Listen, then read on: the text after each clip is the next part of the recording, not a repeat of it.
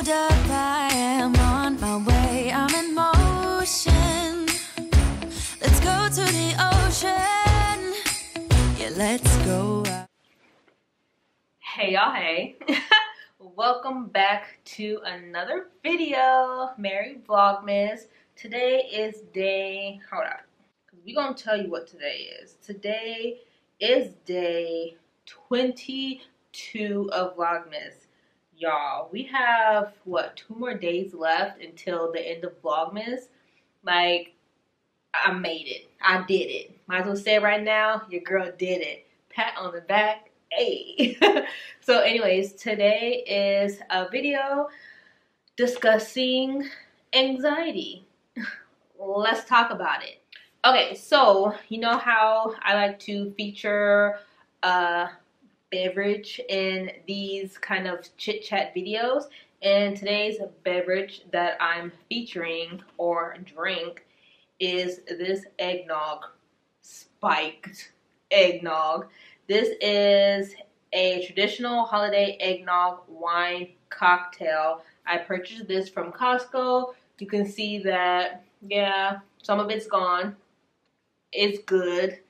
Let me just say that off back. It's delicious. It's so good.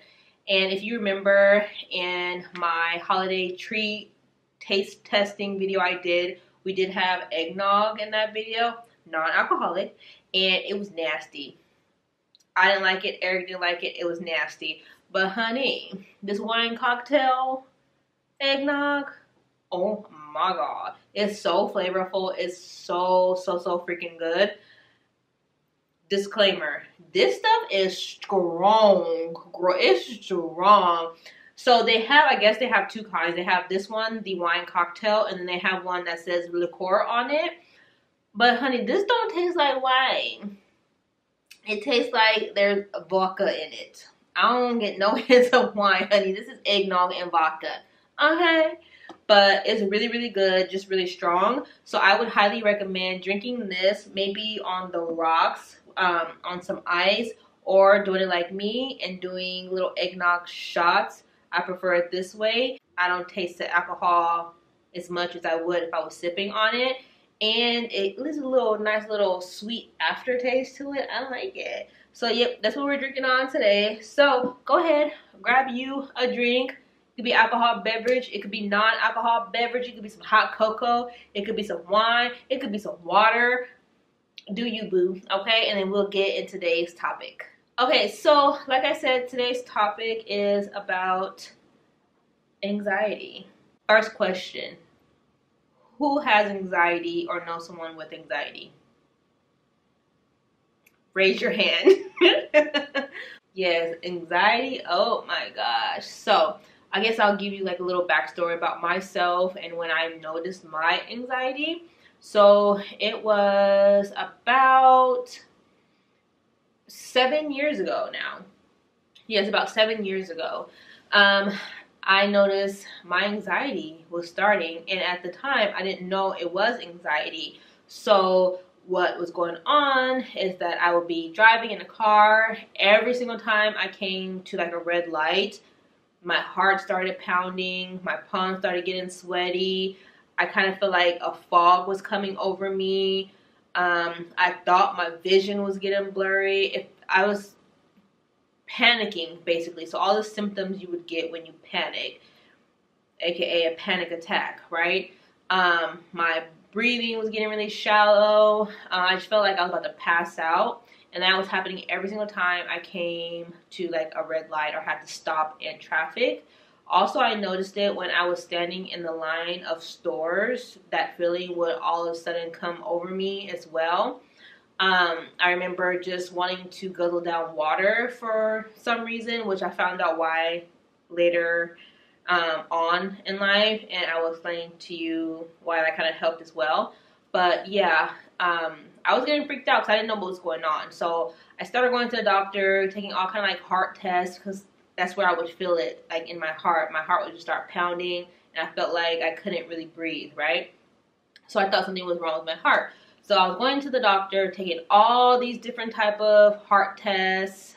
Everything was coming back normal. I was taking all kind of blood tests. Everything was coming back normal. So I kind of tried to just look the other way and not really think about it.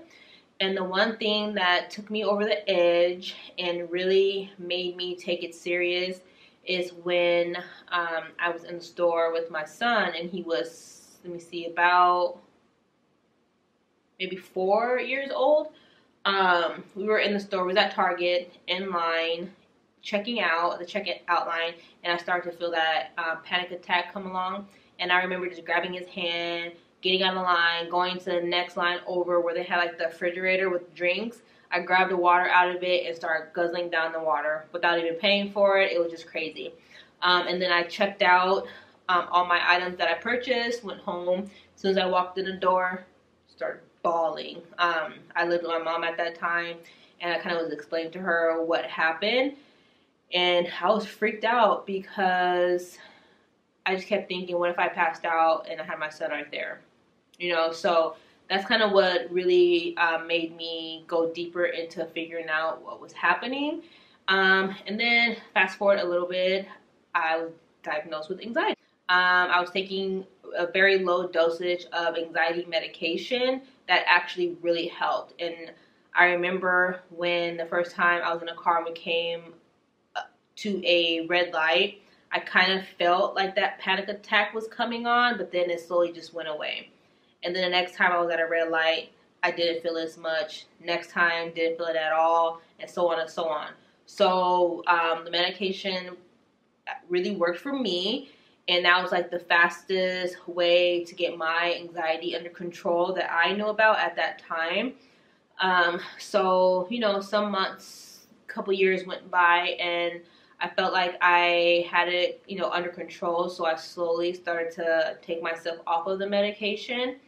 And then the panic attacks kind of like weren't as severe, but I was still getting anxiety. So I wanted to figure out some more natural ways to kind of deal with my anxiety and to get through it, and also to understand it. So I started therapy, and that was the best thing ever. It didn't last long because it was conflicting with my work schedule, unfortunately, but I went long enough to really get a grasp of my anxiety and to understand it, which I appreciate so much. So back to the water, I learned that drinking like cold water kind of shocks your body back into reality, which helps alleviate your anxiety. So almost like the same technique is focusing on deep breaths. You know, you're focusing on your breaths and you're counting. That kind of helps with anxiety. So it's like the same thing. So I was like, that's why I always wanted water when I was freaking out or in crazy situations. It all makes sense, right? So currently, yes, I still have anxiety. I don't think anxiety ever goes away, but you learn how to manage it, and then you become more comfortable because you know exactly what it is and what those feelings are, and you know that it's not going to harm you, and you can get through it. You just have to like breathe through it and like calm yourself down. So that's where I am kind of like right now. Like I said, I definitely still have anxiety, but I'm not having like panic attacks. If that makes sense. Okay, sorry. I had to change my battery. So yeah, so that's like the backstory with my anxiety and kind of where I am now. I guess next let's talk about how it kind of still affects me today. So here's how my anxiety show face, because she be popping up and she ain't welcome for one thing. And I be trying to keep her in check, but sometimes, you know, she be getting in my head. I get anxiety when I think about being on an airplane and traveling away from my like safe zone. That's something that I need to get in check because I'm, you know, it's getting a little safer outside and I'm ready to start traveling again. I want to travel so bad. And I don't know when this anxiety started with traveling, because I actually I do know. It started after I traveled to Paris, and it probably was the long plane ride that kind of, you know, started it. I was fine on that flight. Didn't have any bad experiences or anything like that. But then I realized when I came back and then I wanted to go somewhere again, I actually got on a plane and went to Arkansas. I had anxiety. Now, even thinking about getting on a plane, even if it's an hour, 2 hours away, freaks me out a little bit. So that's something that I definitely want to work on. Social anxiety is real. That's another thing. I want to get out there and make new friendships and meet new people and things like that, but the anxiety gets in the way. Like, tell me if this is you, okay? If you experience the same thing. Someone asks you to hang out. You finally, after like analyzing the situation and really thinking about it, overthinking about it, you finally agree to go. And then from the moment that you agree to go up until the moment that you actually meet the person where you guys are going, anxiety. Yeah. That's me. I always freak myself out. I think about ways how I can get out of the situation, how I can like cancel on the person. But like deep down, I really want to go. Like I really want to go and make it a point to strengthen relationships that I have now. And like I said, to make new friendships, right? So, but once I get there, I'm fine. Like I have the best time ever, always. Conversation is always great. Event is always great. Company is always great. Everything is so fine. And then once I leave and come back home to my safe space, I feel so accomplished. Like I feel so good about myself, and I'm super hyped up, and I'm ready to plan like for the next outing or event or whatever until I get to that day again, and it's anxiety again. Like it's such a battle and a struggle. But I don't know. That's something that I definitely want to work on going into the new year. But yeah, comment below if you go through the same thing, because it's anxiety. She ain't cute for one. She blocking me. She blocking my opportunities. I don't like it.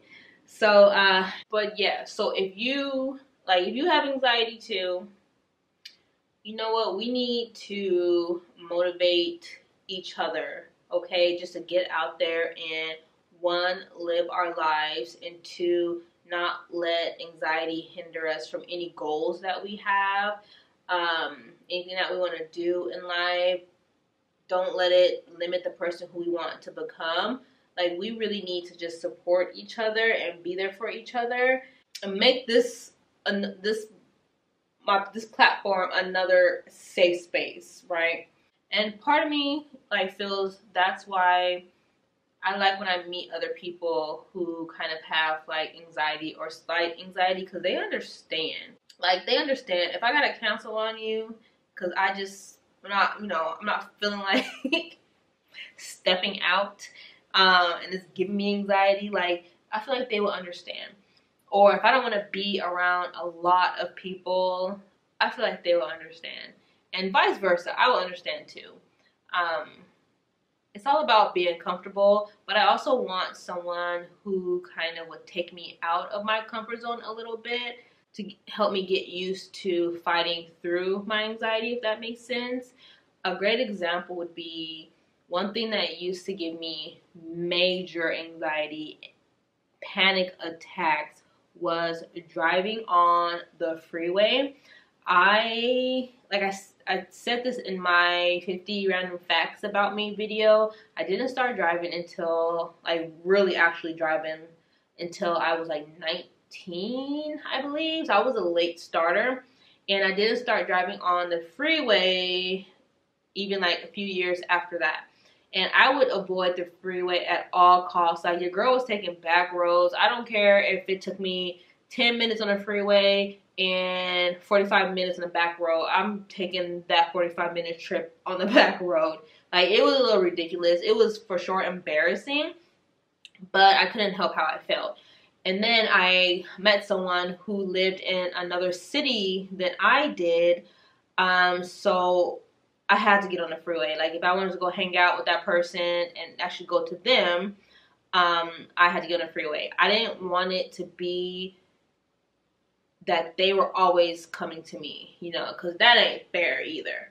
So I started just driving on the freeway, taking my time, not really caring about the drivers around me. And if I was irritating them or not, I didn't care. You know, I'm staying in the slow lane, staying away from merging cars at the same time. And luckily it was like a shorter distance. It wasn't a really bad drive, but I would just practice and keep doing that drive over and over again.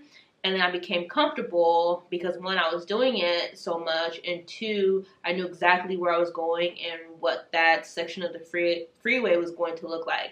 So I became extremely confident in driving on the freeway to that destination. And then once I mastered that, I started going a little bit further out. Then I started taking my son with me and driving with him a little further out. And then before you knew it, your girl was driving on a freeway for like a 2-hour trip to the airport when I was in California. I think it was even longer than that, but I did it and I felt so good, so accomplished. So now I still get a little antsy on the freeway, just a little bit. Like, I still need my water bottle on the side, but I don't have panic attacks and I don't have like major anxiety. So that was one thing I overcame. And I feel like if I can overcome that, then I can like overcome other things. I can overcome the social anxiety. I can overcome the traveling anxiety, and things like that. So I feel like I can do it. I just have to keep, or we just have to keep saying in our head, you know, what we're feeling is anxiety. It's okay. It's going to pass. We're not going to die. We're going to live. We're not going to pass out. We're going to get through this and we'll be fine. I just keep playing that over and over and over again in our heads. That's also something that kind of helped me as well. Another thing that helped is avoiding situations that give you anxiety to a certain extent, because you don't want to avoid those situations to the point where you're not doing anything. Like, you're not doing things that are fun for you or that benefits growth, or prevents you just from like blossoming and developing and getting out there and having amazing experiences. But some stuff you can avoid. Like, if you have anxiety with like getting lost or something like that, make sure you're looking at your directions. Make sure you're on, what is it? MapQuest? Not MapQuest. That's old. Did I just show my age because I said MapQuest? But make sure you're looking at the GPS. There we go. Looking at the GPS, making sure you're looking at the satellite at surrounding areas, or making sure you know like landmarks and things like that. That is doing things to prevent you from having anxiety when traveling to like unfamiliar areas. So there's a lot of things you can do. Talk to a, oh my God, like interrupting. Talking to a therapist, talking to friends and family, choosing the type of people that you want to be around, like the people who you feel comfortable expressing your anxiety to. And because that could be another thing, being around people where you feel like you have to hide your anxiety or you're embarrassed about your anxiety just gives you more anxiety. Okay? So yeah, avoid that. Being prepared, avoiding certain situations or preparing for certain situations, drinking ice water, or anything like that. Yeah, so it's all up to the individual person and what you can do to kind of help with that. But I think the main point is just not letting it hinder you from being you and from growing. But yeah, so that was just like a short, child, I didn't even, so I had one of these, but I need to have the second one and maybe another one after that. But yes, that is it for today's video. Comment below if you have any tips on how to get through anxiety, any stories, anything like that. Go ahead and comment it below. Don't forget to subscribe to this channel. Thank you guys for sitting down with me today and just casually chatting, you know, about life. Maybe I should do another video about goals or something like that. Like, I need some more topics. So if you have any topics for these Let's Talk With Me videos, leave them below. And don't forget to like this video. And I will see you guys in tomorrow's video. Oh my God, like, we're almost done. I keep realizing that. We're almost done with Vlogmas. I'm going to miss it a little bit. Maybe. Anyway, bye, you guys.